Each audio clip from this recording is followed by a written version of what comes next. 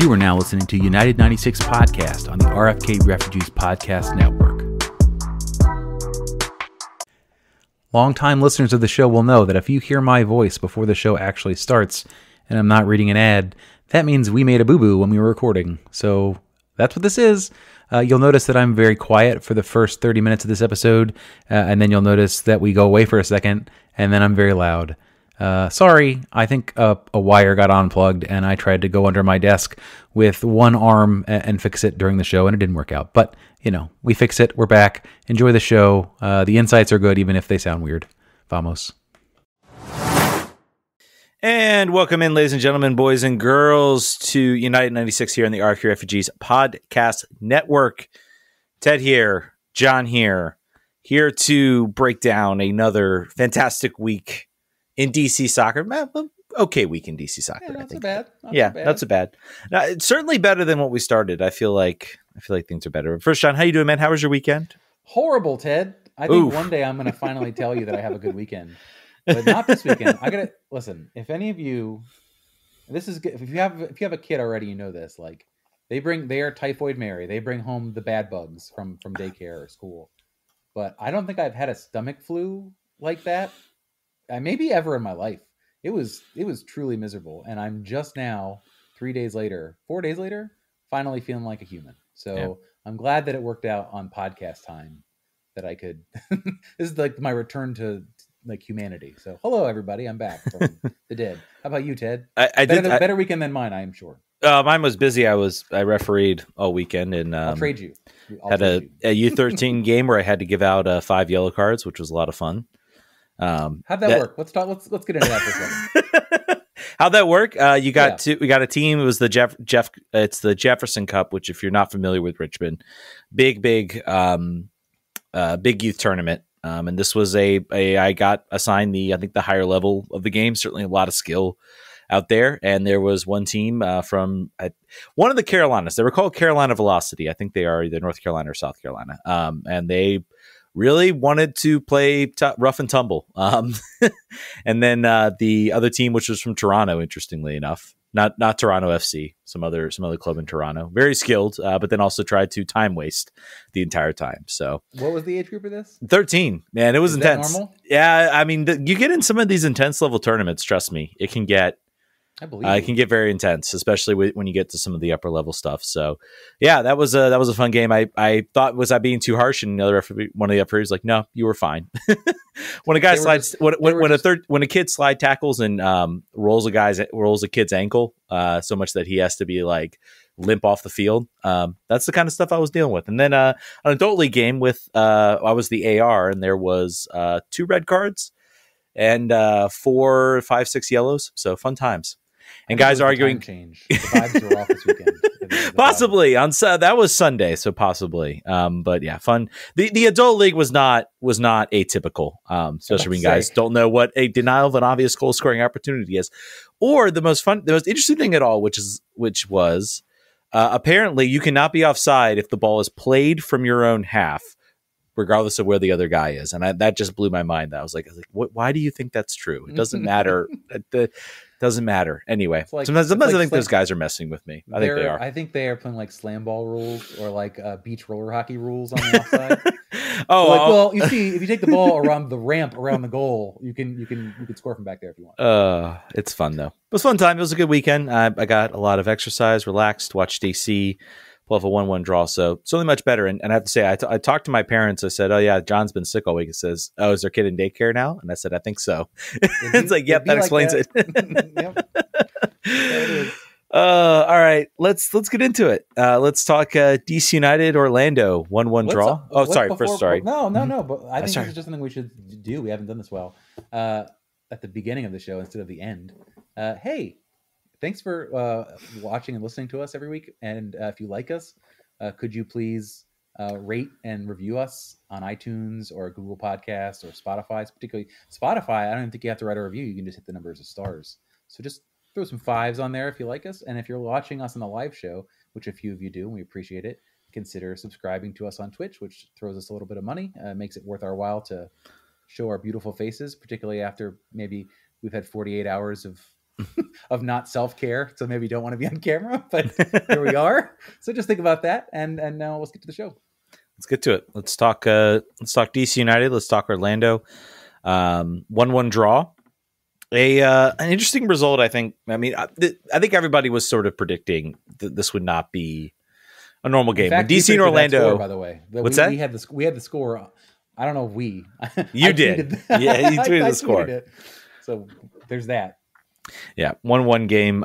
Goal from Chris Durkin, a goal from some guy from Orlando, which I will not look up, but all I know is Steve Birnbaum. Maybe at fault for that goal. Let's talk about. Let's start before we get into the goals. I guess let's talk about the first half for DC, which I think Wayne Rooney alluded to, was a really good half from DC, and I tend to agree with him. Can we talk about the starting lineup first? Yeah, sure. Let's go get into that. Ted Kuti-Bietro gets the start, which is something that Ted has been. So we had if you're a longtime listener, more than a week, you know that we talked about this last week. Is it time for Ted Kuti-Bietro to start? And I said, I don't know if we should start him from the beginning of the game. It's a lot of pressure for a young player, and I don't want to have the good vibes start. And Ted's like, no, man, it's time. Let's do it. And it was right, because Nigel Robertha had a knock, so it was by simple rule of attrition, it was certainly time for Ted to come on the field. And also, go ahead. Well, the performance from Ted, I think, was really impressive. We'll get into that. But apparently he was also sick. So he caught a little bit, I guess, of what you had. Hopefully not what you had. It was, yeah, if it was, then he wasn't out there. I mean, he's 20 years old, man. Doesn't I mean, matter. some kids can fight through a lot. You gotta have. No, I don't want to get into it. I was going to make a joke at my own expense. I'm not going to. We also said that Ruan would probably start. We didn't know that Andy Nahar had a knock. It was more we just thought it's probably time to give him a start, considering this is his former team. He got a start. I'm trying to think if there was any. I don't think there were any other surprises in the lineup, if I'm correct. No, Derek Williams getting the start. I guess the surprise for me was Victor Paulson. I guess. Yeah, we'll talk about that. Rooney sort of sticking. I think we all alluded that if Derek Williams is healthy, Victor Paulson is probably out there, and he was not. Rooney deciding to stick with the midfield, the three midfielders that he has sort of stuck with, Matthias Klick, Russell Knaus, and Chris Durkin.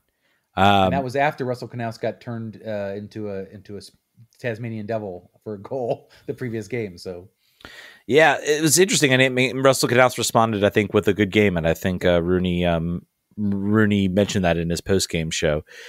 Interesting. What are your thoughts, I guess, on, do we read anything into this? Is this just these guys have played well together. They've looked okay. Maybe it's, maybe it's part of that, or do you think this is a start of a larger thing? And how does someone like Victor Paulson, who's kind of brought in here, has really assumed the leadership role? You certainly don't want to lose that. He seems like he's very much a guy out on the field, being a leader, being an organizer, building guys up, which is something you need. Is he okay with doing it from the bench? I think is going to be a big question. So want to get your thoughts. I bet not. I also think that Matthias Klick, who was not here when he was brought in, could probably fulfill that role if need be.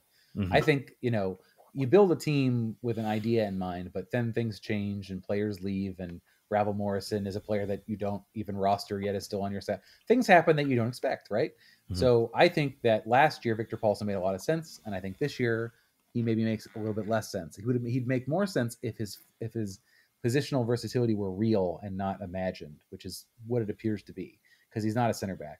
That's not going to happen. No. So that means he's got one place on the field that he can really excel, and unfortunately, that is the spot on the field in which we are the most deep, with players that should all be starting and getting deeper, which we'll get into that in a little bit. So I think it's entirely possible that you see this team try to move on from him in the summer window, and then you try to find leadership in other places. Nothing against him. I think it's just a matter of this is how it's shaken out. They definitely did not intend, or were not planning, a Matthias Klick addition in the following year, and that sort of midfield pivot player, and also having a healthy Knaus, which that's stupid to even say out loud. I've now jinxed him. I've now definitely jinxed him. But yeah, I think it's entirely possible that he is not the fit that he was when he was signed, and you might, from a roster flexibility / salary cap specific, you might see him move in the summer. We'll see. And I think he still has a role to play. There's a lot of games that are going to be coming up for this team. You've got Open Cup, obviously Leagues Cup. So I still think he has something to say. I think you could see the team still hold on to him. As long as he is okay in that maybe reserved role, maybe he recognizes that, those guys have been performing better than him. And, DC's center back is also very, very thin. So he might get thrown right back into that center back role. So funny you say that, though. Like I was looking at the bench before the game started. I was like, oh, Hayden Sargis is alive. And he's here. So the unused substitutes for the game were Alex Bono, obviously, but Donovan Pines, Hayden Sargis, Jacob Green, Mattia Akambone, and Victor Paulson. So 1 million defenders. So they're all, we have defenders. It's just not starting, not generally every game starter like depth. It's just like we got some young kids we can throw out there. There's not a lot of faith. The attacking options are still so thin with 1 or 2 injuries. It gets real thin real fast. Christian Fletcher, Yemil Assad, and Jackson Hopkins. That's it. The cupboard is bare after that. So it's, as they're continuing to look for players, which we'll talk about, like an attacking threat would be one you'd want to have either as a backup striker or the wingers. What they need a starting caliber winger most likely, and we could talk about Pedro Santos here in a second, or a wide midfielder player. But other than that, it's a real thin situation on the bench with any kind of injury at all. Yeah. All right, let's get into the game a little bit. So like I said, first half I think was pretty much all DC United most of the way. Of course, Orlando also rotating guys because they had the Champions League against Tigres. That's certainly probably in the front of their mind. So an opportunity, I think, for DC, and I think we got to talk about. Well, I think we're okay with the result. I think we have to acknowledge that this was a little bit of a missed opportunity at home against a team that has a much bigger match on their mind this week. This was an opportunity to go out, pick up 3 points. You look at the schedule and you look at sort of, and I know we're early on, but I kind of took a look at the standings and like, all right, where is this is kind of everybody, where is everybody starting? You're starting to see maybe the beginnings of where the formation is and where the teams are falling sort of in the standings. And I got to say that some of the teams that are below us right now, I think could potentially be better than what they're showing. And some of the teams, I'm not really seeing anybody above us that I think they're overperforming. They'll drop down. So I think we have to look at this as a missed opportunity to pick up 3 points. It's early, but it is a missed opportunity. I guess let's get to I want to talk about the main point of discussion, I guess, where I'm a little conflicted is Christian Benteke. I want to talk about him. Elephant in the room. It's he is brought in here to do one thing, and that is to score goals. And so far he has 1 goal, which was nice. He got a PK, which again I'm sort of a PK opportunity that was overturned by VAR, I should say, rightfully. And I almost saw that and I said, kind of glad maybe he didn't take that because his penalties have not been his favorite thing. If he missed that like that, I think that's not catastrophic because he's got a bit more of a record than some other. I've seen. We have DC United fans have seen a DP that's struggling to score, take the ball, and then not score the penalty. That's like a backbreaker for someone low on confidence. So you're right. I don't think he's low on confidence necessarily, though. But we talk about Christian Benteke and. I look out there on the field, and I guess the first thing that comes to mind for me is this team would undoubtedly be worse if he was not out there on the field. His hold-up play, again, is excellent. I know that's a dirty word amongst DC fans. It is, though. It's fantastic. No, not the word. His hold-up play. Oh, it's fantastic, yes. It is an elite level skill. It is in the top tier of MLS right now, automatically. When that ball goes over the top, regardless of what defenders he is facing, he is going to most likely win that ball. Yep. And that's important. And I think once this team gets, Taxi Fundas healthy, it'll be something interesting. It'll be something potentially game-changing once he has a sort of a guy that can sort of anticipate that and run onto that. And I will say his effort is better. He's finding himself in those positions. He is getting maybe 1 or 2 quality chances every single game, which is something we certainly did not see last year. So he's doing all the right things to get himself in the positions where he can put the ball in the back of the net.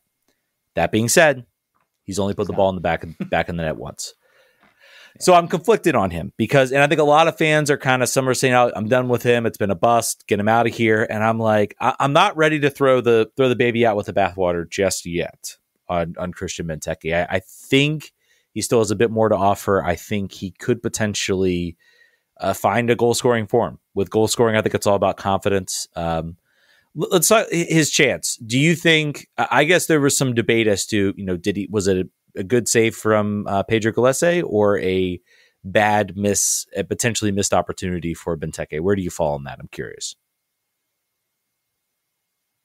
John, your audio dropped. How about now? Yes, you're good. I was going to say the answer to that is yes. It was both. It was both of those things. It was more the miss than anything else. It was more a thing he should have converted and didn't, I think. Personally. Yeah. Do you think it was a better save? I think he hits it low. I think he hits it hard. I think it is. And we're back. Welcome back in, folks. United 96 on the RFK Refugees Podcast Network. If you're listening to the live stream, this will probably all be stitched together on the podcast, so you will never know the difference. John. Yeah, let's talk about that. I don't know what happened. I was recording. Everyone was saying, I can't hear you.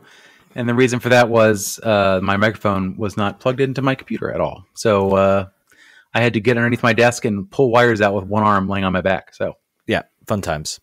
Radical. All right. Let's just start over. Christian Benteke. Hi, Christian Benteke.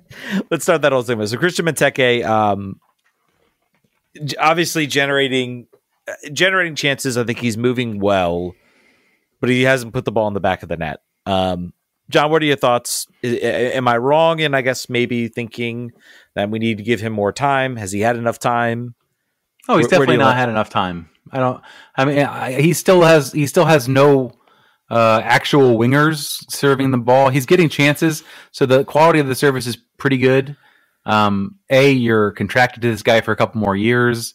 B, no one better is going to walk in the door. Yeah. C, there's no back. So really, it doesn't matter if you're happy with it. We all have to make peace with our own gods about the fact that Christian Benteke is going to get 9 chances to score a game, and he might score one of them. And right now, he's not scoring. He's not feeling this. One would be great. Yeah, again, I think the fact that he's getting the opportunities is an improvement over last season when he was not getting those opportunities. So I have a hope. I have a hope that he finally, he gets enough of those chances. Pedro Gallese still made, I think, some really nice saves in this game. I think kept Orlando alive. I think maybe a little bit of a lesser keeper lets that shot in. So I don't think it was great placement.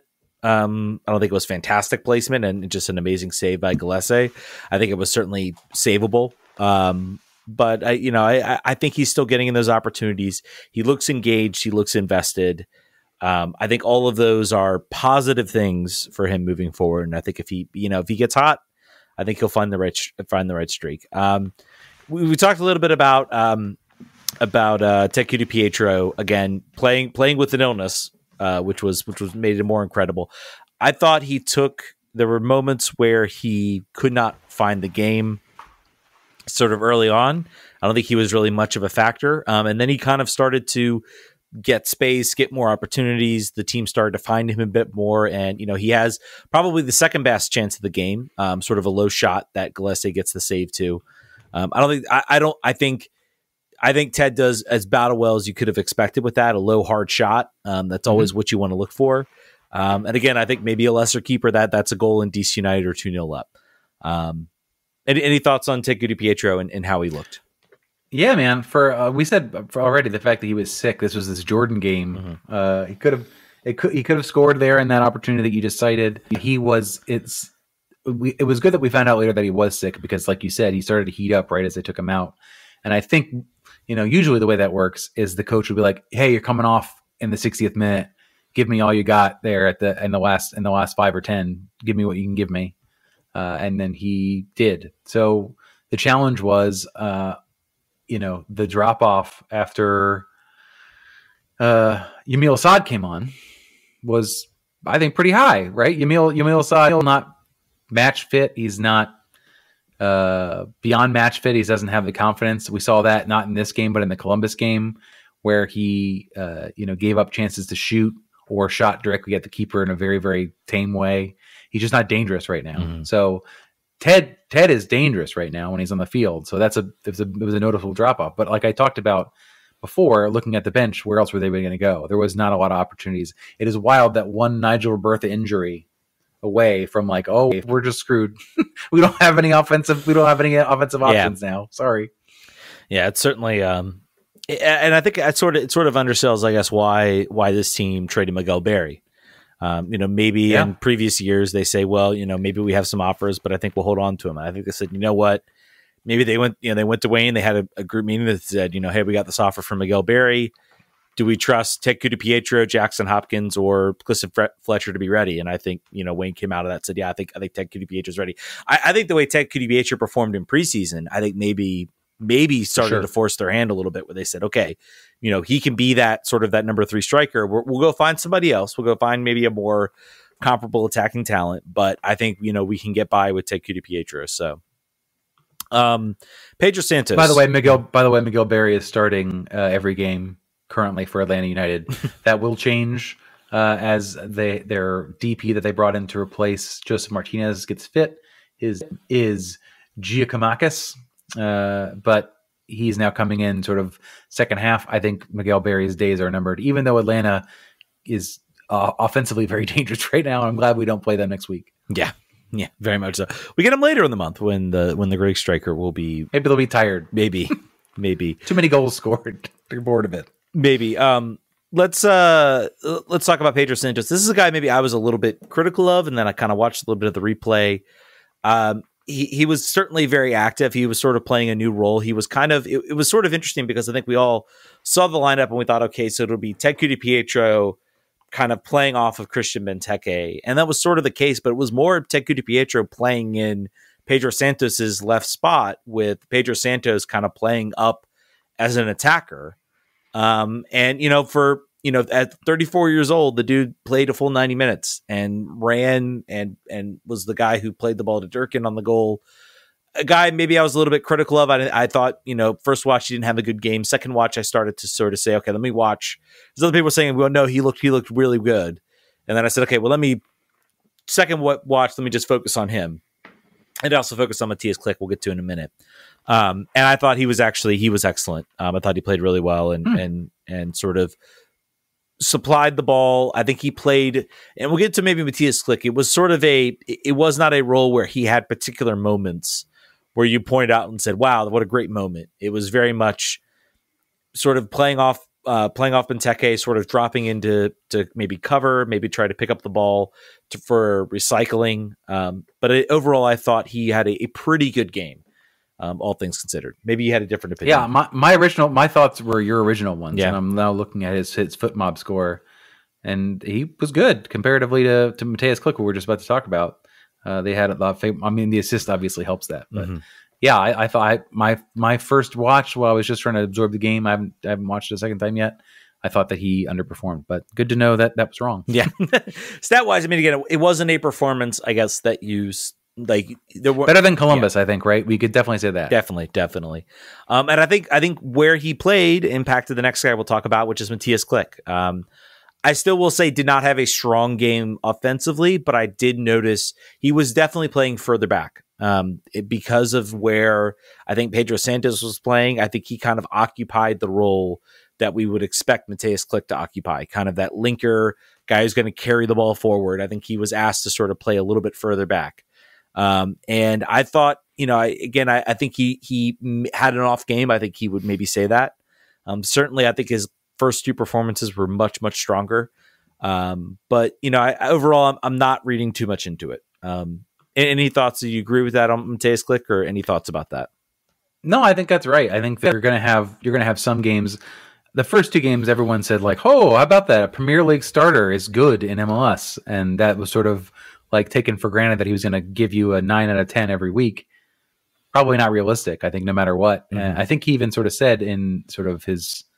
No, that was previous week, but I think everyone who can watch still sees the talent. It was just like you said, he was put in a different position the way the game state went. He wasn't really able to be on the same front foot and intercept as many passes. They also had more of the ball.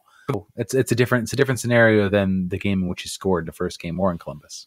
Yeah, less transition, which I think is where he actually shows a lot of his strength, is when the ball's moving forward, he's in transition, he's able to use his skills to kind of dribble, progress the ball forward. I think that's where you see him at his best. Which is good, because that's the default. That's what DC United wants to be doing. Mm-hmm. And it is interesting, in the last two games, they've had more of the ball than their opponents and haven't taken 3 points in either one. Obviously, they were able to draw this one, but that came out of nothing from Chris Durkin. It could have easily been no points at all. Yeah. I think that as evidenced by when the goal came and how it came about. Like the fact that, you can isolate the fact that Christian Benteke was a chance black hole, but other than that, it wasn't happening. So I think that it'll be interesting to see how teams continue to face DC United. Do they say, we'll give them the ball? Like, that's fine. I think it's a lot to do with how this team handles transition defense. And the answer is generally not very well. We saw that in Columbus. And also now I'm thinking the tide may have turned with having two actual center backs in the center of defense. I think that will probably be beneficial going forward. That will hopefully lend to more organization in those scenarios where they're not able to, really be calm. Yeah. And I think, I guess the next guy, Russell Canals, I think we already kind of talked about earlier, had sort of a bounce back game for him. I thought he was excellent, sort of being that kind of destroyer out there in the center defense, breaking up plays, recovering the ball. I don't think there's much more to say. I think he had an excellent, Wayne Rooney said he had an excellent game, and I think he's right. For sure. If Wayne says it, we agree. No. But this time we do. Yeah. Let's get to, I don't really have much for Jazzy. I don't really have much for him. I thought he was solid. Ruhan, I think, is the one I want to maybe zero in on. Unless you have anything. You were having some Twitter opinions on that. So yeah, man. He's definitely more, so he brings an interesting aspect in that he is very much an out and out wing back. He is going to push forward. He's going to go down the right side, and he's going to try to cross. Now, I look back at it, and he actually had two pretty decent crosses, got the ball into a dangerous position. He also had one really, really awful cross. So I think we saw that kind of early on, and then he had a couple nice crosses, and so maybe I said, okay, well, maybe it's a little bit hit or miss with him. Maybe that could. And he had a field goal. Yeah. And then he had a Dave Johnson called it a field goal for the defenders, which I appreciated. Yeah. It was certainly not a. Yeah. It was I thought defensively he was a little bit more of an imposing figure than Andy Nahar. Andy Nahar is going to sort of contain players. He's going to use his sort of quick feet to kind of stay in front of a guy and try to keep them, relatively try to make it harder for them. Ruan's going to be the guy that's going to go in for the tackle and try to win the ball. And I thought he made a couple of nice, really defensive plays. So they both sort of bring a different aspect. Andy Nahar is going to try to dribble and move the ball, sort of cut inside. I think we'll talk a little bit about Chris Durkin coming up, because I want to save him for the goal. But, overall, I think it was a fine performance. But, again, I just feel like you really do miss Andy. I think right now Andy is the starter, just in what he brings to this team and how he looks. So hopefully his injury is not bad. But I think it is positive to see that the team does have some depth there, that when Andy does get hurt, I feel like we can get by with Ruan. Unless Ruan gets hurt. True. But that's probably fair of most teams is. Oh, yeah. No one's 3 deep. SC Lad says, ultimately, though, how much did we miss Nahar? A lot. I would say a lot. And also, if you remember the time period when Bill Hamid was there, that DC United had no points in games which Bill Hamid did not start. Mm-hmm. I don't want to, we obviously already got 1 point, but he's a player that was, I think, super integral in Hernan Losada's system. Here, he is, with the depth, having sort of not necessarily like for like, but like a player that is at least a right back in trade and knows how to do it. I think that at least if he gets injured again, which we know will happen in some way or fashion, I think we can stay afloat, to your point. He brings an aspect of when he cuts inside, he kind of overloads a lot of the center. He collapses teams and he opens up the wings. He opens up Durkin, maybe for a quick cross back if he can't find the situation. He opens up maybe a switch.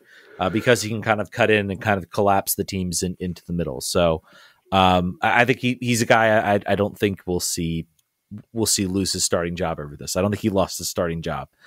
Injuries might do that to him, but I don't foresee any issues with him starting the rest of the year.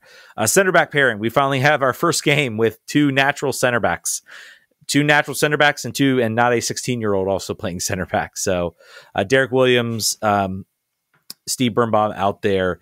Obviously, like, we have to talk about Steve Birnbaum on the goal. He gets beat. I think there's no ifs, ands, or buts about it. He loses track of the Orlando attacker, tries to make a play on it, nearly hurts himself. Hopefully that's not a big issue. Yeah, with an ACL for a second there. Yeah.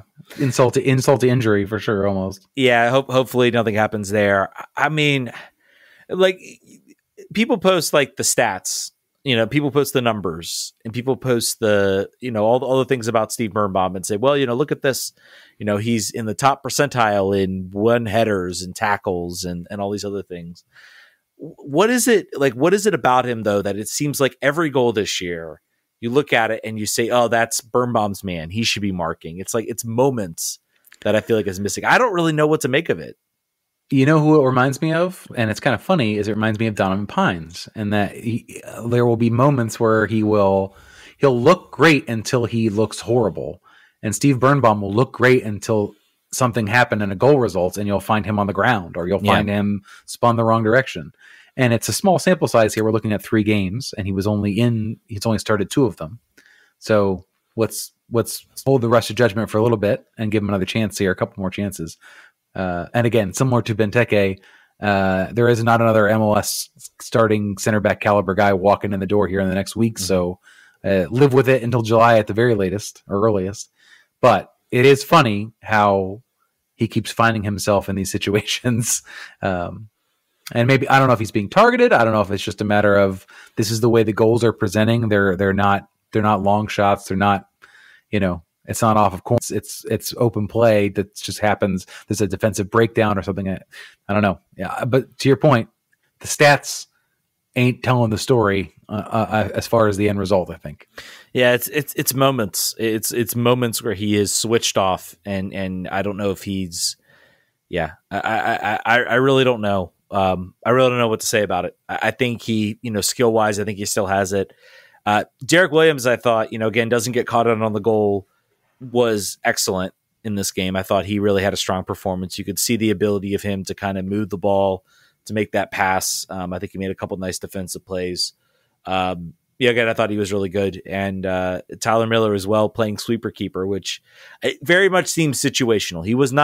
There was not a lot of sweeper keepering going on against Columbus, but I will say I thought he looked a lot more comfortable with it, and his distribution.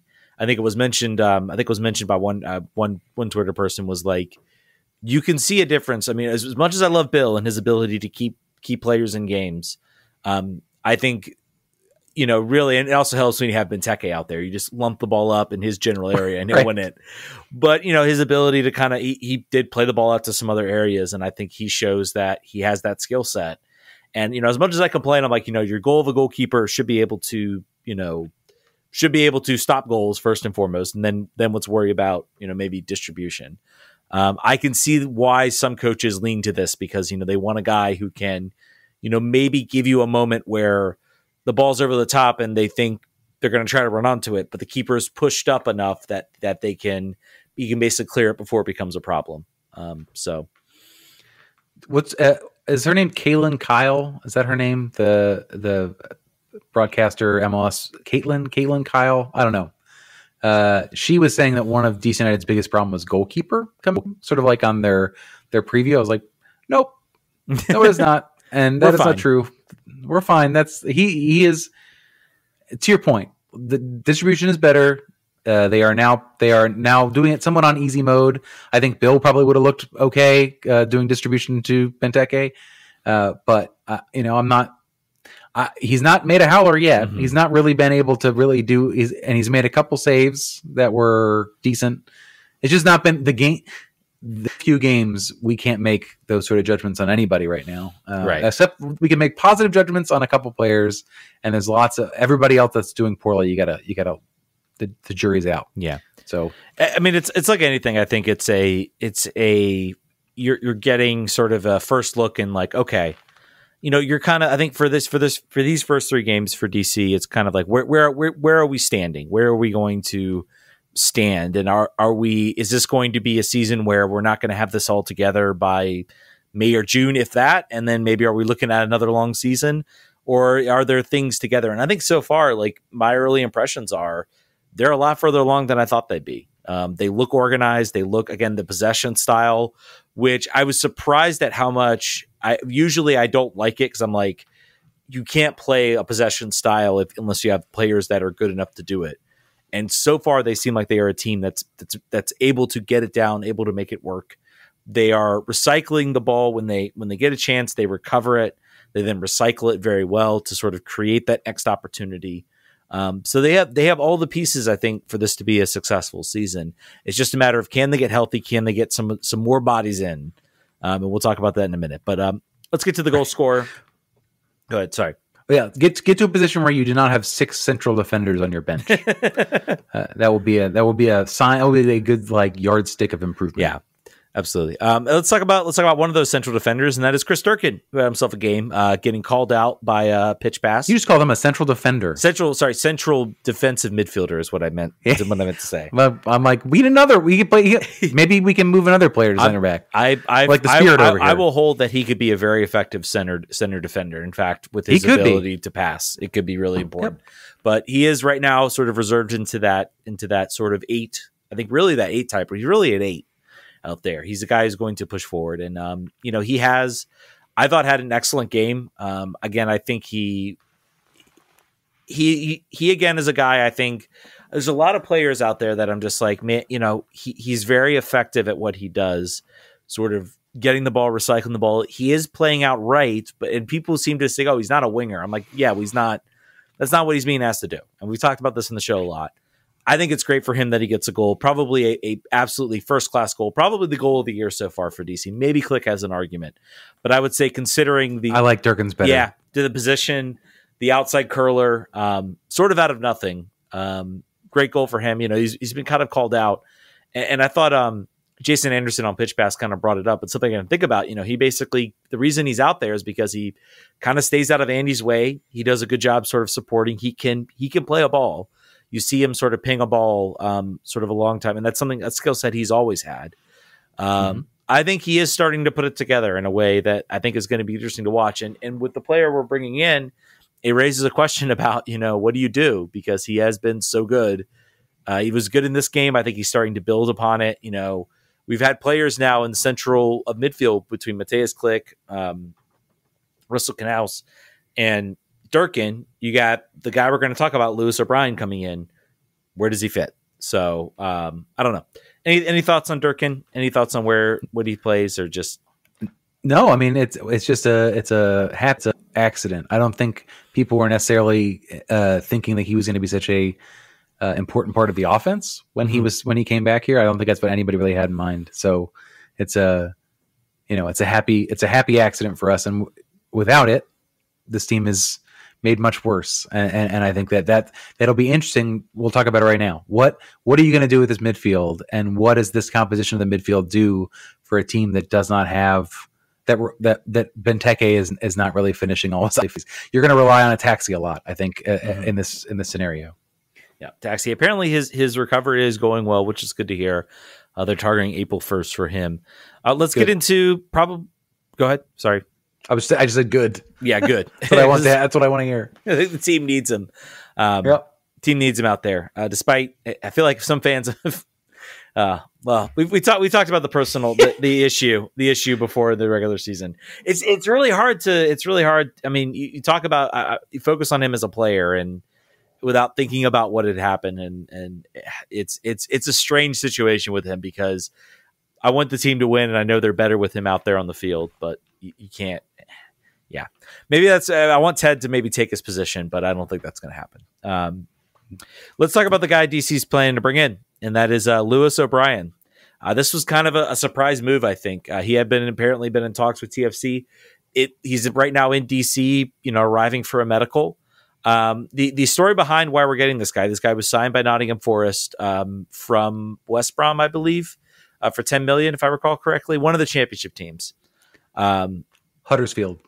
Sorry, Huddersfield. And then I think it was a transfer to Blackburn, I think, that ultimately fell through in January. And so he was apparently, the team was already like envisioning him. It reminds me of like a Football Manager situation when you're like trying to wheel and deal, trying to sell, and then you've got to like not register a guy because you have a limited number of players you can register at the January window.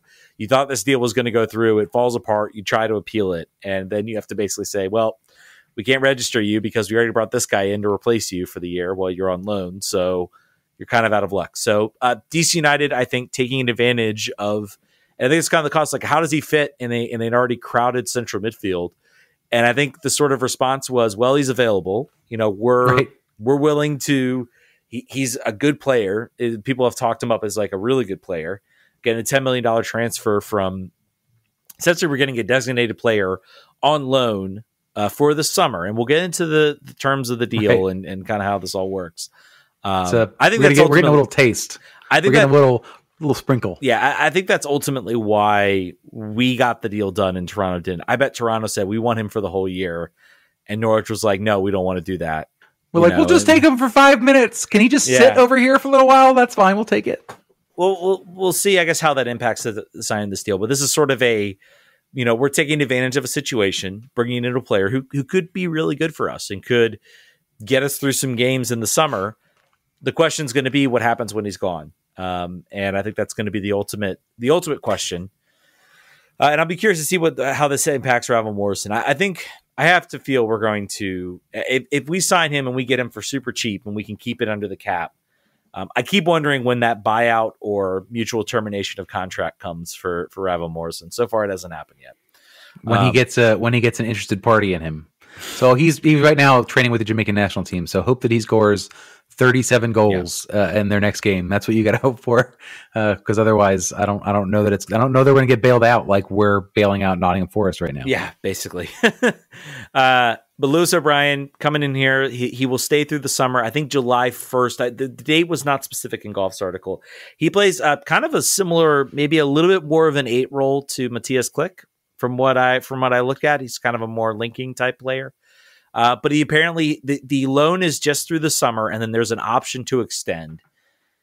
The question is, if he's bad, he goes back. Like, if he's bad, he goes back. No question. He goes back July 1st, figure it out. Hopefully they scout it. They have some other players in the chamber that they can, pull the trigger on and grab. What are your thoughts on the move? Do you like it? Are you a little tepid on it? I'm broadly indifferent to it. I think that there's no chance that he stays. Do you think he stays? Do you think there's no chance he stays through the summer or through the whole year? No, I think July 1st they're going to bring him back. I think that they wanted him at a championship level with Blackburn. Unless things are humming here and he's starting every week, then there's a chance maybe they keep. They're not going to do anything that inconveniences their team in the slightest. So if he's killing it, they're going to want him back. If he's not killing it, they're going to want him back and send him somewhere else that they think is a better fit. So I think that there's no real version of this where we extend the loan. There's no version of this where we pay $10 million. There were some people talking about like, what if we paid the fee? That is not going to happen. That is 0%, 0% going to happen. There is a small probability, I would say, where there's he really likes it. He's really clicking with Wayne Rooney and he's playing even better than he thought that he could play, but still Nottingham Forest gets relegated. And I don't know. That's more about asset management. He played 13. He had 13 appearances in the Premier League this season before January, before they tried to loan him out. 580 minutes. I don't see how many starts. I don't have that number in front of me. 1 goal. He was a player with a lot of talent, and obviously, like you said, they paid a good transfer fee from him on their promotion year. It just does not feel like this is something that's going to benefit DC United long term. This is like when LAFC got Gareth Bale for like 3 months and then he won the championship and left, except for the timeline's different. So we needed a body. We don't really need a body in this spot. That's I wish this was a striker. I wish this was a center back. It's not. I think Russell Knaus is going to sit on an ice cube for 3 months while Lewis comes over here and takes his spot if he's as good as advertised. And then in July, when he goes, all right, well, we've got depth, so we're fine. We'll have to maybe look somewhere else if we want to strengthen it. That's my gut read on this without having seen the player or heard from any of the team officials about what their vision is for this. Yeah, I think you might be right. If he absolutely blows it up and has an MVP caliber year, I think there's a very good chance he goes back, and then they're like, all right, we want to make you part of our team for the Premiership. We think you've graduated, so to speak. Or they loan him out to a championship side, which is also a possibility. Though I think he might be. There are restrictions on FIFA on like when you can sign and be loaned and how often that can happen. There might be an opportunity that he can't then be loaned back, so he either plays for Nottingham Forest or can't. I have to go back and look. I'm not sure what the they're also only 2 points clear of the relegation zone right now. Yeah, so something to keep in mind. Yeah, so I mean, I think this might actually be a case of if Nottingham Forest stay up, then I think there's a chance we might keep him for the year. If they go back down, I think there's a very, very good chance that he comes back and he plays for Nottingham Forest. So they try to go back up. So, but then he's on potentially on Premier League wages. I don't know what his wage contract. If they signed a contract that had and I would imagine if you're Forest coming up to the Prem for the first time in quite a while, you're not signing anybody without having that sort of de-escalator clause. If you go back down the Championship, you wouldn't do that. So I'm sure they have a way to keep him under their salary. They're sort of where they want to be if they get relegated again. Hopefully they don't, because there's a lot of, I know I have a close family friend that's a Forest fan, so I don't want to make him sad. Also Ben Olsen, so we've got double reasons to care about this. Exactly. I think there's a non-zero chance he stays for the year. I don't think there's no chance he signs. Non-zero chance he stays for the year. I'd say the more likely scenario is you are right. And I said the team is scouting because he's taking up an international slot, and he will be taking up maybe a TAM deal. I don't know. I think it's going to depend on how that wage fee is, and maybe there might be terms of that contract. If they extend him, maybe they have to pay him more. They have to pay more of the wages. Could see something like that. But we'll see. He's apparently had a medical. It's gone a little bit quiet, so hopefully this is not a where's the shirt? Hashtag where's the shirt? Yeah, where's the shirt? Until he's holding up the shirt, nothing will happen. So we'll see what happens. I think he gets an opportunity to play in Rooney. Maybe Rooney takes over Nottingham Forest if they do drop down. I could see that happening. There you go. Let's think about that. That'll be hilarious. Like, not only do we lose the player, but we lose the player. They're going to bring us both. They're going to take them both. Yeah, maybe. All right, we got some news here. That's a couple things I want to touch on. I'm gonna switch the order I had around. Let's talk about U.S. Open Cup broadcast. We're leaving the spicy meatball for the end. We're leaving the spicy meatball for the end. I think we want to finish on a strong note for this show. That's a good idea. So there was finally announced. I think it was all kind of speculative, and I was very nervous because I was like, I haven't heard any announcements about the U.S. Open Cup, and I'm a big Open Cup fan. I think you are as well. Both are. Yep. Big Open Cup fan. They finally announced it. They have the sort of the first two rounds. The third round, they're going to kind of wait and see. I hope that I'm hopeful that will be a more. I just can't imagine them. I just can't imagine U.S. Soccer leaving out. The MLS teams are going to be your big draw for this tournament. I know why it's happening, but I'm sad, I guess, at what's going on here. So if you've been following the Open Cup the past two seasons, obviously the COVID year was a weird year. I think that was been canceled. Really not the past 2 years, the past two instances of the Open Cup, because it was canceled in 2020 and canceled in 2021. But they had a broadcast deal with ESPN, and they broadcasted almost every game. I think even the games that for the first round that weren't on ESPN were on YouTube. This is a different scenario. Obviously, Turner, we've talked about this. Turner has the rights, not Turner. Warner Brothers has the rights to this year. So Warner, HBO Max, Disney, whatever we want to call it. They have the rights, and they are apparently putting these on YouTube, but they are only putting select games. And I think while it is good that it's free, it's not behind a paywall, even though I think most soccer fans had access to ESPN Plus. It is very disappointing that it is just a limited set of games. And I will state it's disappointing because I love the Open Cup. I think this is a sleeping giant. We don't have promotion relegation. So the only competition where we have to get to see these leagues sort of go at it is the Open Cup. And I think personally, if U.S. Soccer puts the investment into it, it could become a big sort of national tournament where you have these lower sides taking flight. Are you just as disappointed I am with the broadcast deal that you're not going to see, the Dallas Defeaters play. Yeah. I mean, the problem is that I think you got to be realistic about the number of people watching that, right? It was like 450 people probably, me and you, and 448 of our closest friends. I watched a lot of World Baseball Classic on Tubi, which is a thing I didn't know existed until this week.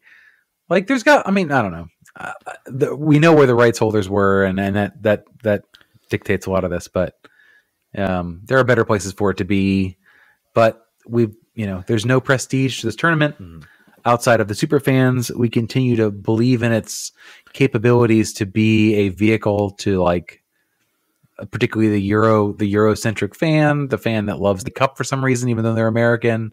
There's just lots of things about it that are quintessentially romantic, that should someone that was really interested in, like, just storytelling, they could take advantage of it. But it's just never been that way. I don't know. Clearly, it's like a chicken or the egg situation. If a lot more people tuned in, there would be a lot more impetus in someone paying for the rights and doing a better job taking care of it. Yet, it's hard. You need, like, a benevolent billionaire who is fine having us be a loss leader. And then, like, I'm going to make a Drive to Survive-esque thing about lower league teams making it work. We'd watch it, but Ted, we were always going to watch it. I mean, it's got to be other people. I mean, yeah. I mean, it is one thing I could see if someone put in the effort to go to some of these, like, I mean, just, and I think you would need, the problem with this is, like, Drive to Survive can invent stories. MLS could invent stories. They've got these teams. They know the kind of storylines they want to do. This one would need a Christos FC making a run to the quarterfinals to really put together. It doesn't even need that. I think you have these ethnic teams that are like 75 years in the making, where your grandson's playing for the same team your grandfather played in a hometown. That's true. You have guys that are having to take off work as welders and string together the ability to get on a bus and go play an away game in the first round. You'd have to spend the money to do it, but there's humans all up and down the early stages of this tournament. I think it's easy. I think it's just a matter of money. Yeah. And to US Soccer's credit, they spent the money they were the ones producing these broadcasts. And, I'm hopeful the third round will be full on either HBO Max or on YouTube. It looks like maybe it's going to be more relegated to YouTube. I hope the final is, like, on TNT. I still think this tournament has something to say, and I'm just a little bit disappointed about that I won't get to see all the matches, because it was kind of fun watching some of these like really small clubs try to play.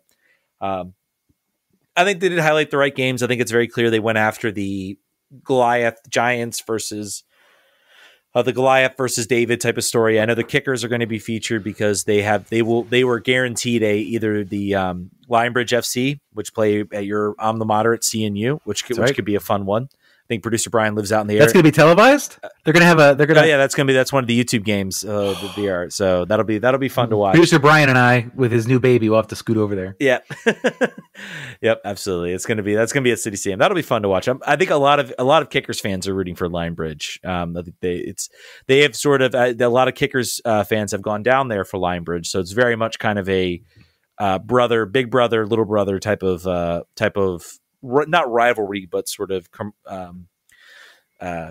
companionship, camaraderie. I can't even talk right now, but yeah, camaraderie. Yes. I want to keep harping on this. Like, think about.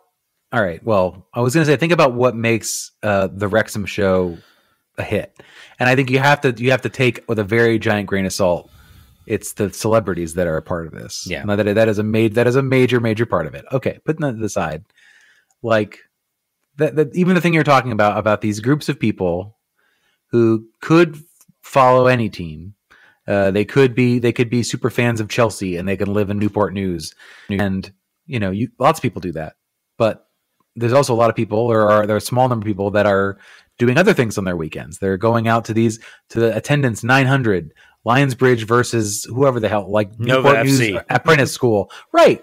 Like guys that are never going to make it in the pros, but that's where people are using to spend their time, which is even more valuable than the money. The tickets are cheap, but they're spending their time because they can't be anywhere else and doing anything else while they're there. So that's a sacrifice that people are choosing to make. And I think that it's just, someone pay me to be able to, I'll go to school and figure out how to make documentaries. But from a storytelling perspective, it seems like the easiest bowling strike in the universe. Like the bumpers are up, and it just seems so easy to tell that story, and it's just not a priority for anybody. And I'm sorry, it just bothers me. It just seems so easy. Yeah. It's like it's right there. And to their credit, I think if I recall, in like the 2019, I guess was sort of the last non-COVID year, they had like certain like features that would play during like commercial breaks, or would play during, in sort of in between sort of the analysis and things like that had sort of featured some of these teams. I think it could be a cool story. It could be something that could attract soccer fans. I'd love to see him do it. Even if it's just us and 400 people that are interested, but, yeah, I'll pay for it too. Yeah. Like if you would like me to fund your Kickstarter, whatever company this is, RFK Refugees will be a proud contributor to your Kickstarter. Yeah. And I think, when we're talking about, we talk about pro rel in this country and we talk about how it doesn't exist. You talk about the FA Cup. The FA Cup's importance in England is very, very much down. And there's no secret and coincides with the growth of the Premier League. Like the Premier League has basically sucked up all the attention in England. And the idea of, if you ask fans in the Championship, if you ask fans in the League One, League Two, which would you rather do? Would you rather make the Premiership or would you rather win the FA Cup? I think most fans would say, I want my team in the Premiership. I want to make the highest, and that probably wasn't the case, 20, 30 years ago, that the FA Cup was a big deal. We don't have promotion and relegation here. And so I just feel like this tournament could be a mechanism by which you can kind of, if you could really go in and say, you know what, we are going to attach some serious cash. Like we're talking like 10 million for the winner. 10 million. I was just about to say $10 million. 5 million for the runner up. And then, you know what, not just each round you make it, the values go up to where like you make it to the semifinals, you get $1 million. You make it to the final, you get 5 million plus the extra 5. I mean, you start attaching some serious money into this, and you could talk sponsored by Ford. Every player gets a Mustang, and you could talk about lower division sides saying, "Let's go out, let's find a good team. If we make a cup run, this could be something that could fund our team for the rest of the year. It could allow us to expand our facilities. It could allow us to get an owner interested enough to come in and invest and give us money that we could go get a new stadium.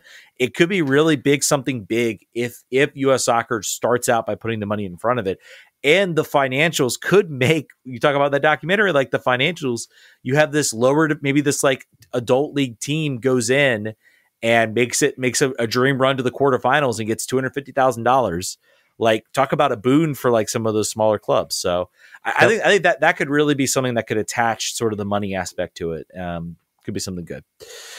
All right, let's get into the wild spicy meatball, the wild and crazy of U.S. soccer. I'd almost forgotten about this story. Like this is like all the MLS season starting, the club soccer starting. This it completely removed from my mind. And U.S. Soccer very happy to hear you. Yeah, say I'm sure they are. I'm sure they are. But this has been a lot of news. U.S. Soccer finally dropping. They had sort of started this investigation dealing with Reyna-Berhalter, Greg Berhalter, an altercation in 1992. There is the Reynas who kind of started this, and the report came out, and I don't want to minimize. I guess when the report came out, I think we kind of knew that, Greg and Rosalind Berhalter had very much moved on. They had this was something that happened 30 years ago. And I feel so sad, mostly for Rosalind, to have this kind of just drudged up again, something you thought was dead and buried, only a select few people know. And you would never think like your best friends from, 30 years ago would use this on you. So I feel so sorry for her. I think the report comes out. I think it makes, obviously do not want to minimize like what Greg did was very, very wrong, was very much domestic abuse, but the report comes out and says he took ownership of it. He made steps to change it. And, I think his reaction to this situation, I won't say what happened makes him look good, because it's never good to have that thing happen to him. But I think his response and how he very clearly grew as a person and said, I want to be better. He, full disclosure with his coaches, he didn't try to hide anything. He really came out and faced it openly. And I think, honestly, he responded very well. And I think he comes off this report.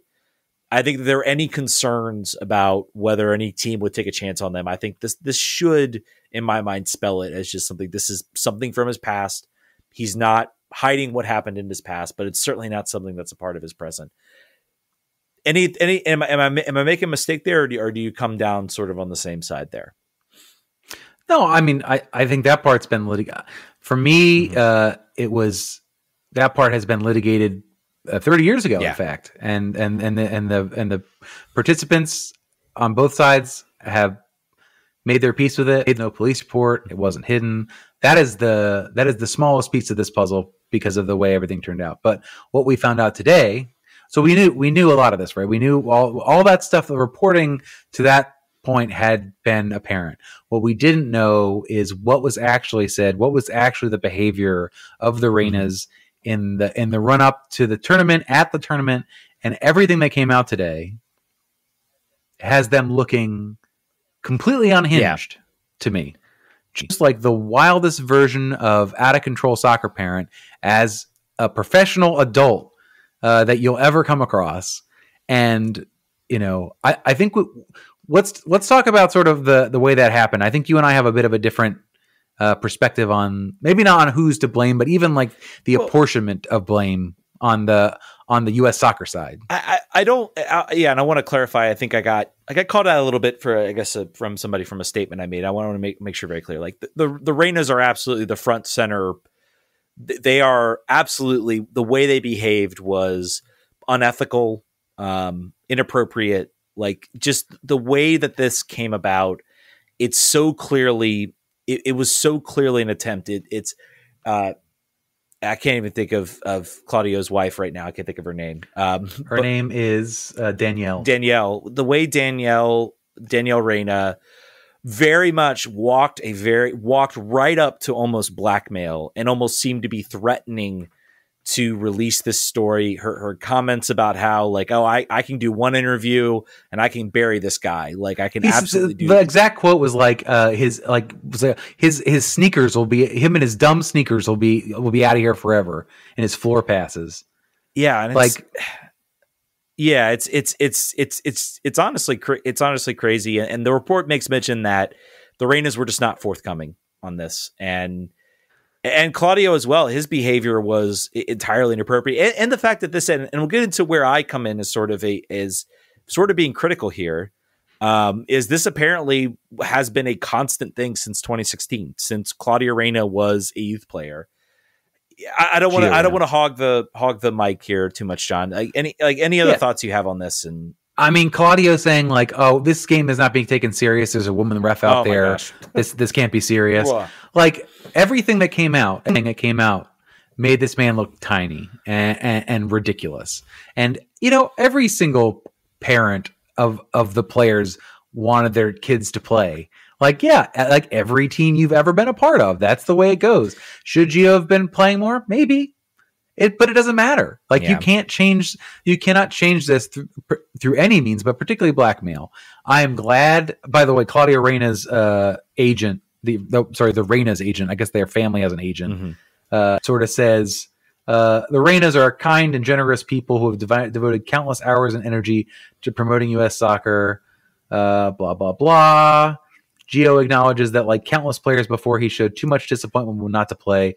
That's only part of the story here. And the only part of the story. Like, I hate that statement because nobody's talking. This is not about Gio. Like, we know the situation with Gio. We know how the team moves past it. Like, if they do not do what they did, I guarantee you no one talks about this anymore. Nope. This all feels like an attempt to get Greg Berhalter in trouble. And you know what? The sad aspect of this is that it might work. I do not know how you can move forward with Greg Berhalter as coach. Even with this, I think he should get an opportunity elsewhere. But I'm not. I spitefully want him to, which is not the reason you choose a coach for certain. But the rest of the statement says this is only a part of the story, but the only side of the story the insiders chose to tell. It is disheartening and grossly unfair to see the family turned into a one-dimensional characters to progress a narrative that benefits others. Who does this benefit exactly? Does it benefit Greg, the guy that they're not going to hire? Why would they care about that? Does it benefit U.S. soccer to have this stuff dragged out and to your point, show that they tolerated his presence around them because of his storied career? They tolerated this man's grossly inappropriate behavior for 6 years or 5 years or however long it's been. No one benefits from this at all. So I think that they are wildly out of pocket. I think that they need to never be around the team again. I think they never need to be allowed in the friends and family section again. They could buy the cheap seats if they want to see their son play. But it is absurd. And I think that it's good that there has been a cleaning of house since then. Of the people that have gone, I think that, the only person I'm like spitefully wishing to see not be dragged down by this way is Greg, but I think Greg will find something else. He may be, it's fine to move on from a coach after a cycle, but it's just so, I don't know. It was maddening. Everybody I know that read this was just like, man, F Claudio Reyna and his wife. Yeah. These people are awful. And we do need to mention, I think what has been brought up is, the protection they feel they need to apply to Gio. Is it coming from the fact they lost their first son to cancer? And that, that's trauma, and that certainly has an impact. I think it is, worthy to mention that as maybe something that might be driving this. I don't think it's an excuse. They're still adults.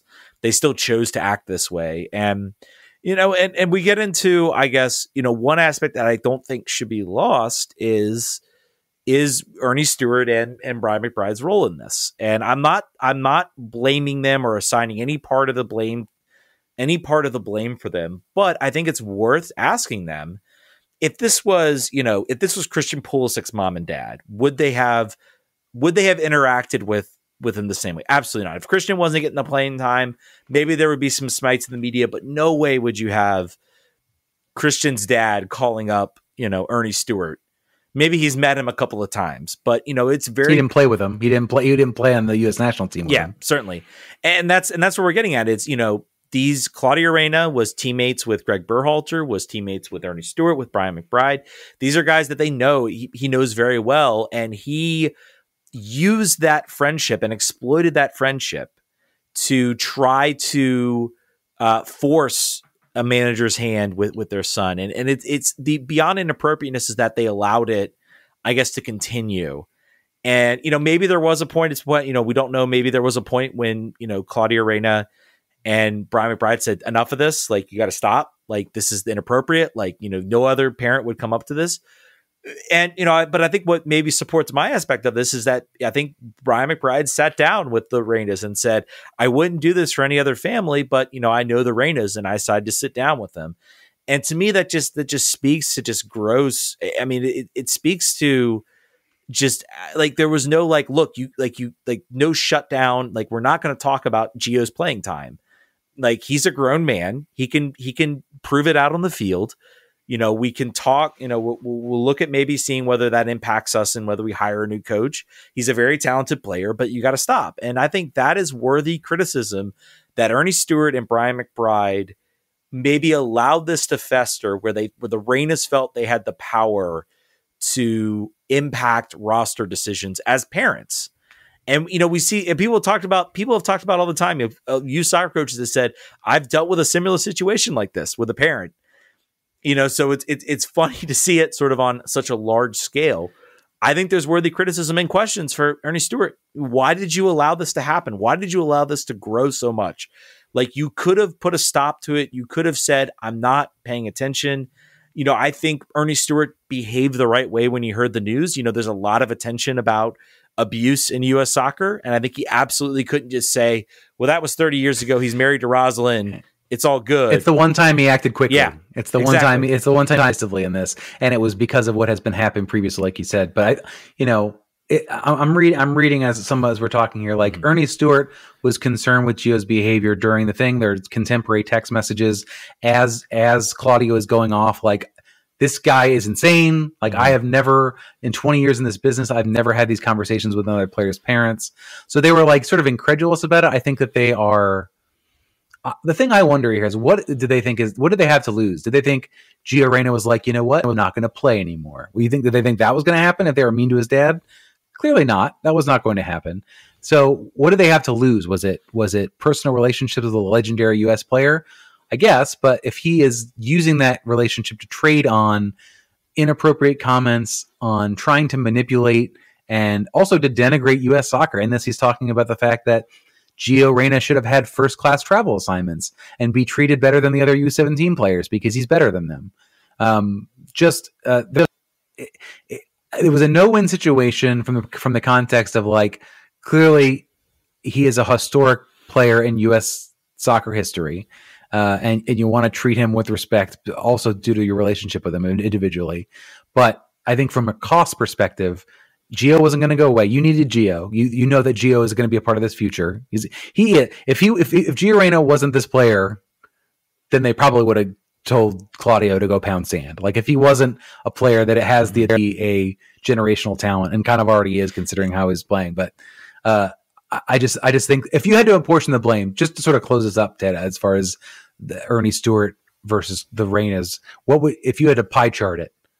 Who would you say is more at fault in this situation? Well, and here's another consideration when it comes to Claudio is that, you know, he was sporting director at NYCFC and he was also sporting director at Austin.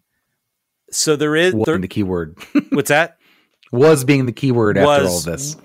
But at the time, and so I can understand, you know, the sporting director at US Soccer does have to maintain a relationship with Claudio Reyna. I just think, you know, and I think maybe that played a role in it. You know, he doesn't want Claudio saying, well, you know, hey, this wonder kid we have at Austin or this wonder kid we have at NYCFC, I'm not going to release him for youth camps. You know, I'm not going to release him for youth games because of your treatment. It would be really petty of him, but based on what we've seen from the comments, honestly, wouldn't put it past him to do that. So maybe that played a little bit of a role. So, I mean, again, I'm 100% on the blame being the Reynas.